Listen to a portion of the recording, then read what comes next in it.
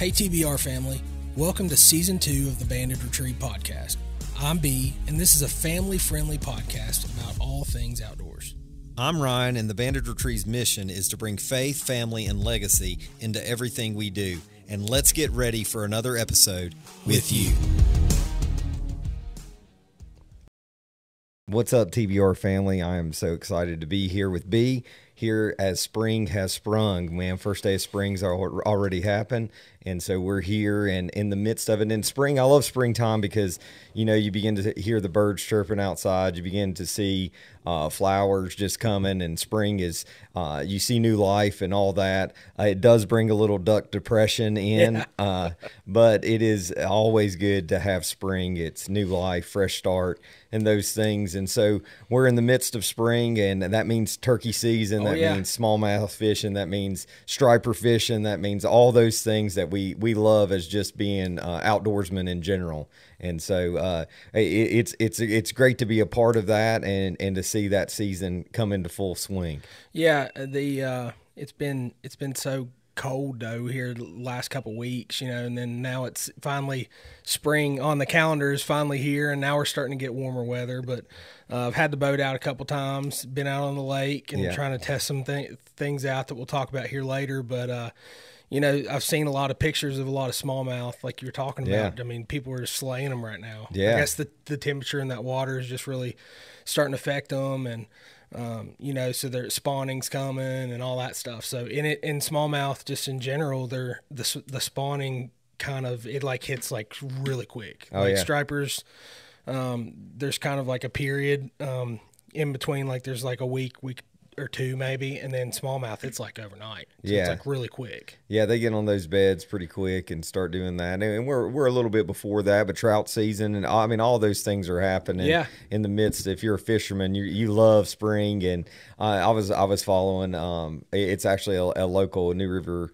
Trophy Outfitters, and I knew the guy who runs it. His name's Troy Stifler, and anyway, he used to be with the Red Cross, and we used to do a bunch of blood drives with him. But anyway, I always follow him, and he always gives. It seems like he's daily out there fishing. They're catching muskie, they're catching smallmouth, some big ones, and it's always good because he always says, "Man, it's right here in their back door." And West Virginia is known for that. Well, that's what, you know. You and I were on the phone the other day about, you know, when we talked so many times about how, you know, that we are duck hunters, but, you know, duck hunting is really something that's not very prevalent around here. But a couple things that are is turkey season. Absolutely. Turkeys and smallmouth and muskies. I mean, it's crazy. The river is full of fishermen, and people travel all over the world just to come here for that. You know? So I mean, we're starting to focus a little bit more on that. I've got a boat kind of add to our TBR collection. You know, you've got yours, and then I just bought one not too long ago, so we'll kind of dive in some of that. But you were, you know, kind of going back on turkeys. We were after service today. I heard you had the turkey call in your mouth. Trying to warm it up. Absolutely. You know, for those of you who might not know or do know, I'm a pastor at a church. I think we were close to 800 this morning, and after I got done preaching, I came back to the office, grabbed the turkey call, and me and a couple guys out there were practicing our putts and just getting ready for turkey season. You know, it's I was talking to one guy. He's a little older gentleman here at the church. He's turkey hunted all his life, and he was giving me some pointers and just talking about how, you know, he's already hearing them gobble. And West Virginia season comes in my opinion, a little too late. Most of our seasons typically do that for whatever reason. I love West Virginia, but our seasons are a little late. But Virginia actually comes in. It hits it right on the head, baby. And I mean, it really gets it. We've talked about it the last couple of times, but I killed. Up until last year, I killed on open day every season in Virginia that I've hunted down there. So they get it right. They get the mixture right. But I mean, that's not to say that you know, down in my area is the same of when it's hot here. But yeah, I mean, it does seem like West Virginia is a little late, and in talking to other hunters, it seems like they agree with that. Yeah, because you're already hearing them gobble, and they're already starting to get hot. Those gobblers are getting hot for the females, and so, I mean, that's what you want. You're trying to trick them and manipulate them to come in to your call that's not half as good. And turkey in general, you know, typically the female would come to the male, but you're trying to get the male to go to the female. So, I mean, you're trying to contradict nature even, you know, and so that's why you're trying to call and move just a little bit maybe and set up, because it is contrary that typically when that gobbler gobbles, that hen starts coming to him. And so it's different for us as hunters. We're trying to be silent and still and, you know, trying to make sure that we give us the best yelp we can, or kiki or whatever but you can give. It's bird season, but it's a different bird season. It is. You know, you got them over decoys and But yeah, I mean, you know, you mentioned it earlier, but it's a depressing when you go out there on the water, especially on the lake this week. I saw probably 100, 120 ringnecks out on Claytor Lake this week, and you know, they were piled up heavy, and that's probably one of the larger groups I've ever seen out there on the lake. And I think I either FaceTimed you or I just took a video for you so you could see it, just a little bit of the what I was seeing. Well, yeah, and I think a couple weeks before you were out on the boat, it was after season, and you saw those blue wings teal, and saw wood ducks already. Yeah, I guess those are return migration probably, because we had a cold spell, but we also had, I mean, it's 70 some degrees today, maybe touching 80. I mean, which is last year, literally on this weekend, it snowed here. And so it's like, you just never know. It's four season country right here in West Virginia and Virginia. So, I mean, it could be smoking hot today and we could get snow tomorrow. When it's throwing everything off. I mean, you know, you weren't mowing last week, but you're mowing this week. Yeah, that's right. You know, then you take so many leads off of different things. Like, you know, somebody was talking about stripers hit when those red bushes out there on the highway start to bud, and you know, those are a little bit later, or you know, they want to open and then it got cold again, and then they went, you know, and now they're fully open, and so it's kind of throwing some things off. But you know, you take a lot of those signals just off Mother Nature itself, and you know, and you and I have talked about those before, but yeah, I mean, it's been a wild season. Hopefully, looking forward to more winter, or for more warmer weather. Because you know, it's funny because when you're in the winter and you're a duck hunter, you're like, man, I just want it to freeze out. I want it as cold as it can get. And bring snow. That day, you know, February, or for me, end of February hits, and you're right into March, and you're like, man, it is freezing. Yeah, I know. I can't wait. Yeah, it's like it's the flip, the switch flips in your mind, and you want it to be warm again. Let's go summer. You know? Absolutely. And you know, turkey season, as for a lot of people, and probably a lot of listeners in general, it is an enjoyable time. You know, I know people, I mean, they spend their whole lives doing that, and it's been exciting for me. I started running a mouth call, and once you can get past that gag reflex, you can start really, I mean, some people can't get past it. Another old timer I was talking to at church, he's probably in his 70s. He's like, man, I just box call me, and that's what I've learned on. And he's like, I could never get the mouth call running. And so, you know, whatever method it is, I think the key is, no matter if it's fishing outdoors, like Troy says, let's fish, or us, you know, happy hunting, or whoever it might be, the key is get outdoors and enjoy it. It's springtime. It's a lot of fun. Get out and experience life with somebody, and just get out there and hunt and fish and spend some time in God's nature, because it's beautiful, especially in this time of year. So. Yeah, it's an exciting time, and you know, we've kind of teased on it and talked about it a little bit on a couple of the past episodes. But I bought a boat back in October of last year, and really my primary focus when buying this boat was try to buy a boat that's good for duck hunting primarily, and then that I can fish from, you know, pretty easily, and how I set up the you know, different accessories for fishing and things like that. So I've really, over the last 5 months, I've really tried to hone in, try to make the perfect boat. You know, perfect river boat, something that can go out on the lake and go bigger water as well, and get us from point A to point B a little quicker, and something that can hold more people, so we can do this with more people. So I've had this, like, I've been developing this kind of a design of this boat, but it all started with a Facebook special. I got a boat just about 30 minutes from where I live, and it popped up there. And now, granted, you know, I was looking for a boat 2 years before this, and then I started really looking hard, because I was like, okay, I'm just going to settle. I'm going to get whatever comes to me. That's a good price, and I'll just figure it out, and then I'll go on later and get a different boat. But This one came up on I think it was like a Thursday morning or something. Yeah. And I called it pretty early, and I messaged the guy, and I'm like, hey, this is the boat I've been looking for. It's a 18-foot Alumacraft. It kind of had a wonky console on it, but I knew that I could fix all that. But it looked like a good solid boat.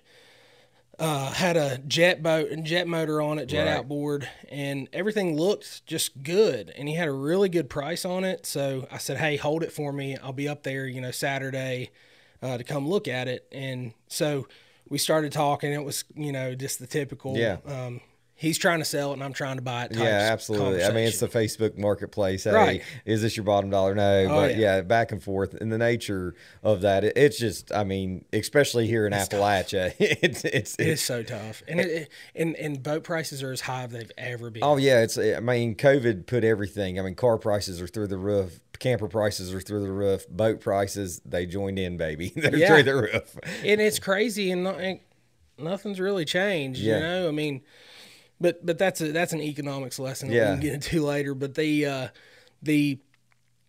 boat was really set up what I could envision being a perfect boat for what I was looking for. So tell the guy, I'm like, listen, man, I'll send you $150 today to hold it, take it off there. Don't want anybody else getting to it. He's like, he's a good old boy. He's like, I'll hold it. You come up here tomorrow and I'll hold it. So I went up there on a Friday, met him with my uncle. And we did a compression test on it, and we took it out. I mean, the thing ran flawless. It was great experience. The guy's a great guy. Right. And so we had him, me, my uncle, and his dog. So it's kind of giving me a good indication of three guys and a dog. Yeah. And so it ran really well. And so we ended up doing the deal. The guy, and I still talk to him today. He's a really great guy. Yeah. And so I bring it back home, and, I brought it up here, and you and I started talking about how we can make this thing into what we wanted to make it. Yeah, because it was and just to clarify for everybody, it's a 90 horsepower motor, but it's a 65. It's a 9065 because it's a jet. It's 90 at the top and 65 at the bottom for a jet motor. For the jet. It's a jet motor, which is that's a strong jet, and it's a console at this time. So we start proceeding in talking about how can we fabricate this. Well, and it was set up to be like a bass boat where you have a side console. And so what the guy had done, and he told me while he's there, he said, I was trying to open it up to where I can have as much space as possible for my family.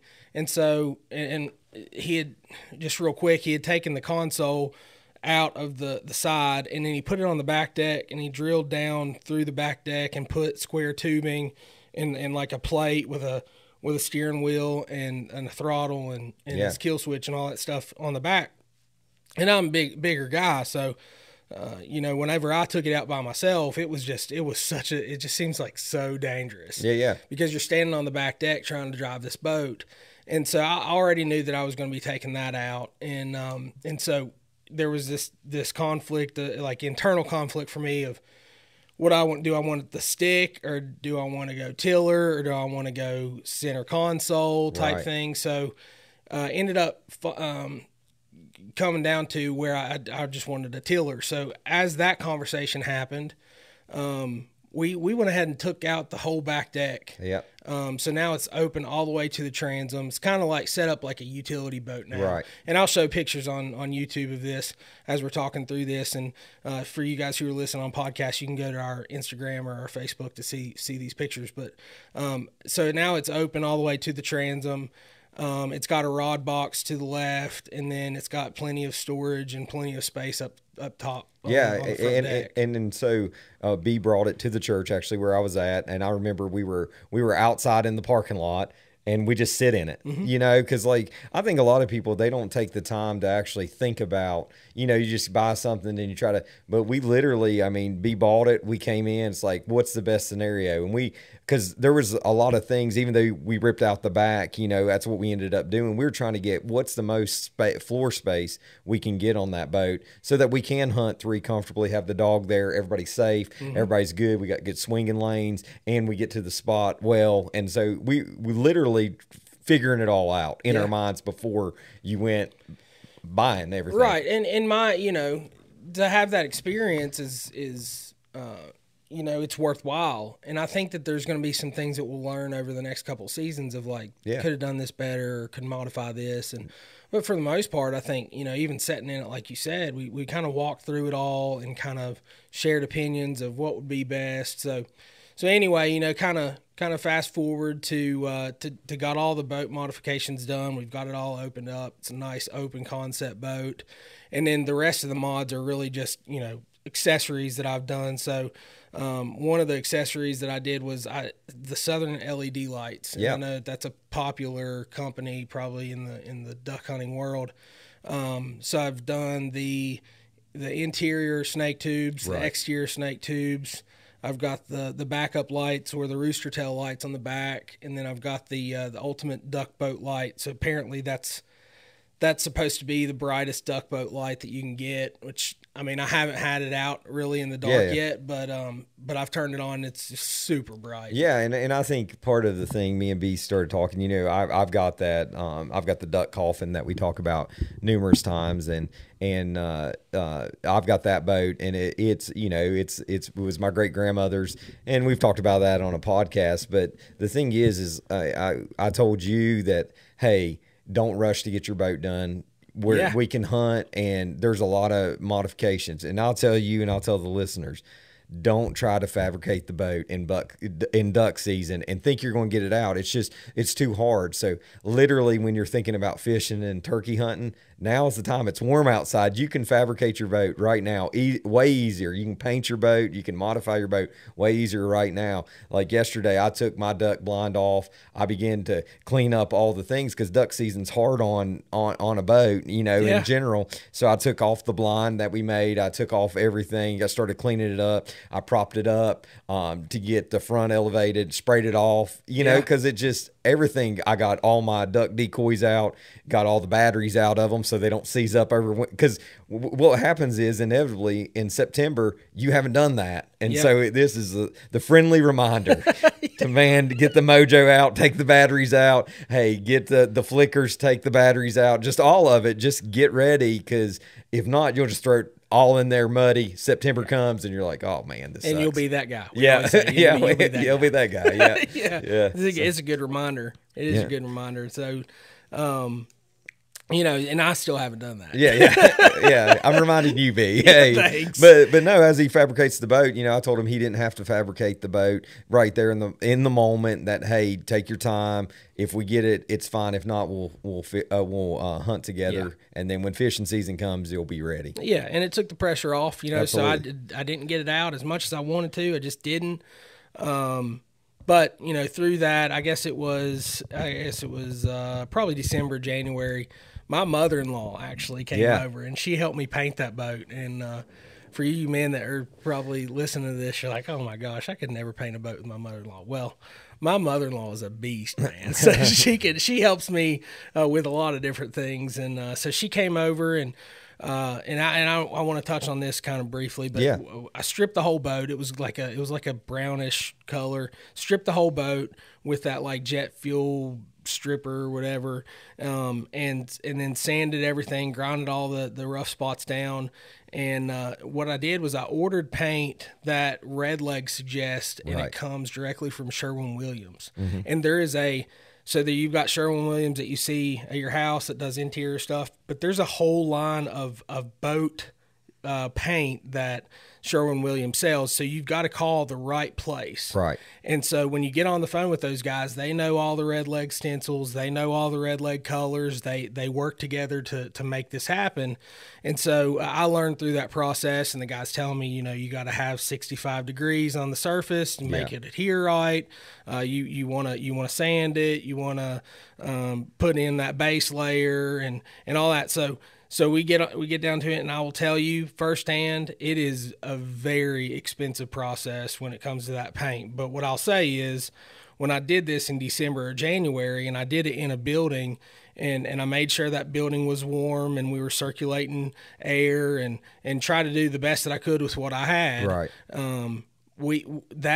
That paint was amazing. I mean, it was like we go one pass on one side of the boat, come back to the front, and it is dry as a bone. Yeah. I mean, it was amazing the way that thing did, and it stuck, and it looks great. So It was a primer paint that was green, and then we came back over with a black, like a matte black, which looked awesome. Like I like all my accessories black. You know, my truck's black, the new dog kennel's black. I like it all.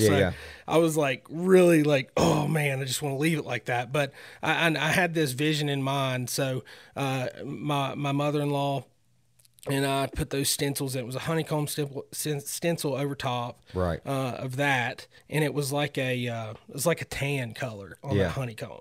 And then you let all that dry, which, like I said, by the time you come around to the other side of the boat, you're ready to go. Yeah. And so then we took the second stencil, which was kind of like they call it wraith. So if you're looking at these online, it's wraith pattern, and I went with what they suggested as far as the colors. And so we went over that with the stencil, and it was manual. It was tough labor. Yeah. I mean, it was tough labor, but the finished product of that looks just like Sick to Timber. Sick to Timber. I mean, and it looks just like it. And I posted a video the other day of me and my timber stuff, and it looks just like it. Yeah. One thing that I did have to do is I came back with black and just kind of brushed some of the places where I felt like were kind of imperfected or like sharp, and kind of cleaning up the rough edges kind of thing. So just like shadows of black to go through there. And but it looks great. I mean, I love the way that it looks and it turned out. So all that turns out great. So then put the lights on there, and then I came back. One of the last things that I did was I laid down HydroTurf, and that stuff is a bear to put on. Oh yeah. You know, I looked at a couple of videos on that. I think it was Tiny Boat Nation that did one, and there's a guy that did it for a living. Like he put that HydroTurf down for a living, and their suggestion was kind of throw your stencils out the window and just kind of lay it up there and then cut around the edges. And I think that that's fine, but you know, I did that one by myself, and I was kind of getting impatient, and so mine's kind of rough on the edges, but it was not an easy process. Well, and the thing is as if you decide as a listener to maybe to do it yourself or whatever, when you get in a boat, and especially in a modification project and all those things, boat lines aren't straight. They just aren't. I mean, so if you can have every stencil, but it's not square, it's not a straight line. It's just not. It's a boat. I mean, it's literally that's. Yeah. And nothing in a boat square. Yeah. And so to try to lay out something that way, you basically, you have to modify it in process. Yeah. And I think they wanted you to actually bring it down. If you actually, I mean, that was the big sellers, like, hey, this is difficult, bring it down and we'll do it for you. But that's Florida. It's just not an option. Yeah, so I mean, I did that, got it on there. I mean, it looks as good as it could. And then, you know, just like extra stuff that I did during that modification part was I wanted all the batteries to be stored up front. So I lost 2 storage places. One was for all my batteries, and then all my fuse box and my switches. And one thing that Southern LED sells is a switch panel with like a motherboard on it. And there's one control wire that goes to your little switch panel right there, and it's all waterproof, encased, and it was nice. It is so nice. I mean, it was $350, but I'm telling you, man, if you're looking at trying to do something like that for your boat, it's super simple. They've done it. They've encased everything for you. It's worth every penny of that. Yeah. And then I got lithium batteries for those, and then in the other storage compartment that I was saying that I lost the storage part of it, I put in a 12-gallon gas tank. Right. So I put that all there. I wanted to hide it, kind of. You get it away from the back. Again, the point was to try to basically open up another seat for a 4th guy. Yeah, and plus, you know, some people ask, man, why would you put the gas in the front and then pipe it to the back? But part of that was even for the balance of weight. You're shifting everything to the back to a tiller. And even though you got a jack plate and it's hydraulic and all those things are to be able to tilt and trim, we're just trying to get some weight in the front. So all the batteries are in the front. But, you know, a lithium battery is not the same. It's unbelievable. They're light. Yeah. Yeah. And so, but all that's up front. But a 12-gallon gas tank up front that's a lot of weight. Yeah, it is. And we, you know, it's funny. We're talking kind of generically. Yeah. I mean, you're talking about months of just discussion of how this thing was going to be designed, because we went from from a center console to a stick to a back to a tiller, back to a console, and then it's like, well, here's your pros and here's your cons. Well, with the front console, I could stand up front and get that nose down quicker. Yeah. You know, all the weights up front. And then we were talking about, well, you got the versatility of a tiller, and so there's a lot of factors that came into this thing. Like you said, we sat in it multiple times, we talked through it multiple times, and you know, at the end of the day, you know, there's a lot of perks to it. And if you look at, I was kind of, so Prodigy is a good way to kind of explain it. So I was looking at a Prodigy before I bought this Facebook special, and they're very, very nice, very high priced boats.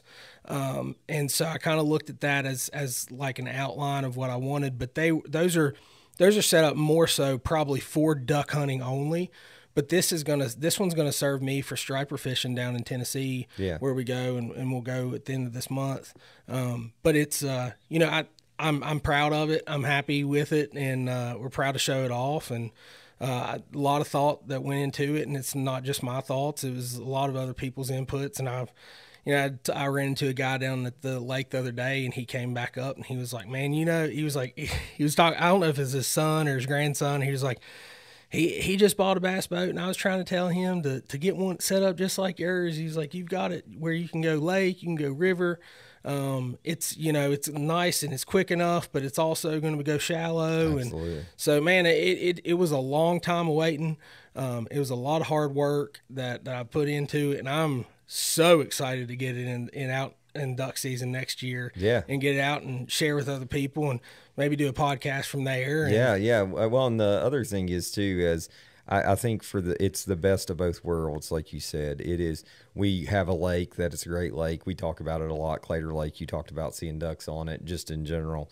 But the Claytor Lake runs into the New River, and the New River is a place where we're able to hunt and be a part of that. But that also goes into a Bluestone or a Summersville, and you start putting all these places together, and even up into Kanawha, it gets shallow and it gets rocky, and so a jet kind of is more conducive. You know, Bluestone, in general, Bluestone Lake, they'll drop to Winter Pool. At Winter Pool, I mean, all the islands are exposed, everything. It's a mud pit, and you got to have a shallow boat. I mean, you can have a prop, but it'll probably get busted off. Yeah, you know? And it's still risk. I mean, you know, I'm a project manager for a living, and I look at risk all the time. And you know, one risk that I think we're going to run is that silt. You know, in the river, we go to a lot of places that are kind of like that muddy, swampy silt.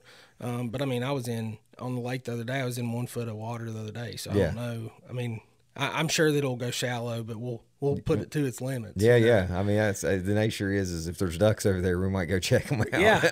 Well, you know, to kind of mitigate one of those risks for that silt, I'm investing in a portable winch. Oh yeah. So I actually saw a guy out in Wyoming that did this, and he actually straps it when he gets in a tight spot. He takes his anchor out as far as he can, and then he just runs that winch to his anchor, and it's just all right there in your hand, and you just click a button, pulls it to you, keep moving. Yeah, absolutely. Well, it's as much as I hate it, this podcast is coming to a close. We're coming to that part, but I mean, if I were you and you're listening, I mean, I would be out there. I'd try to turkey hunt just a little bit, fish a lot, and have a lot of fun with friends and family. Man, summer is going to be here before we know it. Spring's right here, and we'll be talking about cookouts and 4th of July and all that stuff's coming up soon. So get ready with friends and family. Get out there and fish some, and as always, happy hunting. Happy hunting, baby.